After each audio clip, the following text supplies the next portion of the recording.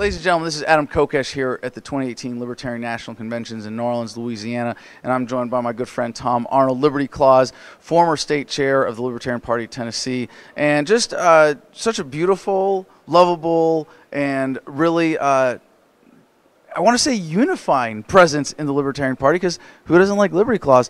Tom, it's been awesome having you here this weekend, and you've had a great presence at the Libertarian National Convention. It's been an awesome weekend, Adam. It's been a weekend where all the contention that was happening before the convention, most of it seems to have gone out the window. And now we're working on becoming unified as a party. And that's my goal, particularly bringing more young people in. We're a big tent party. And so we have to be able to say, yes, there's room for just about everyone in this party. So there was something that you said, that the animosity of everything, just business is done. Now we're all just libertarians, part of the same movement, same family, and that was what really surprised me. This is my second national convention, but at the last one I wasn't nearly as involved. Whereas here, you know, I had a lot of things that I wanted to have a hand in helping direct the future of the party, obviously. But the thing that really just impressed me the most was that there was that feeling over the course of the weekend of coming together, and family's a really good analogy. How long have you been involved with the LP, and what's your sense of that? I've officially been with the National Party for just 3 years, but I've been involved in the LP and 10 for about 6 years. I just didn't get involved at the national level till we, started really participating. And but what I've seen this weekend, I mean, I didn't support Joshua Smith for chair, but I was more than glad to endorse him as as an at-large position on the board, Which he got, yeah, because what his vote showed was that almost 25% of the delegates in this party were supporters of Joshua. And so we better have that represented on the LNC. Represented on the LNC, It's not just let's do business like we've always done business, because that happens too much sometimes, because you got a lot of people here who aren't in social media, who aren't really they're money people, or they're not really active in in elections and grassroots and things like that. So yeah, so we're coming together, and people like Matt Kuhnel, who I love dearly, love him.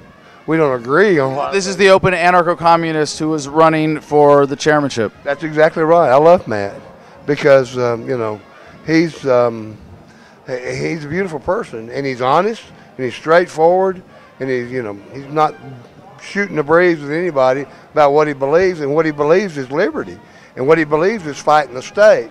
Now there are places we don't agree on property rights and rent and theft and things like that, but otherwise, he has a place at the table. So, in terms of what the party accomplished, and I want to ask you this question not just for the party, because I know you have a much better sense of the movement. There are some people who do get way caught up in the politics, and that's all they've got. You've obviously got a broader sense of this. What do you think was the significance of what happened here this weekend to the party, and how so then to the movement as a whole? Well, what I'm saying is we've had some changes on the board. We have a new vice chair. We have a lot of new board members, and that's a good thing, because if you're not making changes, things can stagnate. And so I think that the party is going to be better off for the changes.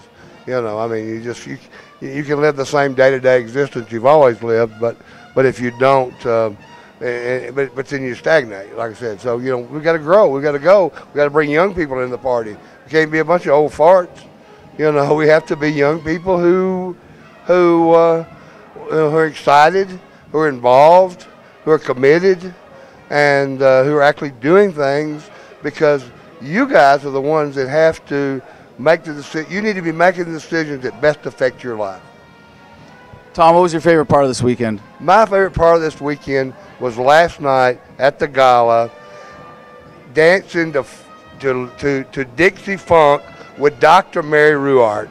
That was my most favorite thing about the whole convention. because she is a delight, and you know, never thought that would happen, but yeah, it was awesome. Absolutely, and for those of you who are familiar with this content on this channel, there's a great interview we did recently. This is the second time here we've referenced it with Dr. Mary Ruwart. Great, huge, positive influence on the party as well. Tom, really appreciate your time tonight. Are there any websites you want to plug or anything else you want to say about the party this weekend? Right now, except I'm going to be running for U.S. Senate in Tennessee in 2020. And it's another thing.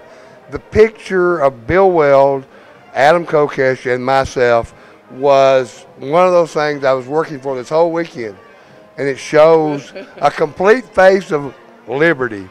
So that was an awesome thing too. So, with the beautiful Liberty Clause, Tom Arnold in the middle. Love you, buddy. Oh, thank you so much, brother. Yeah.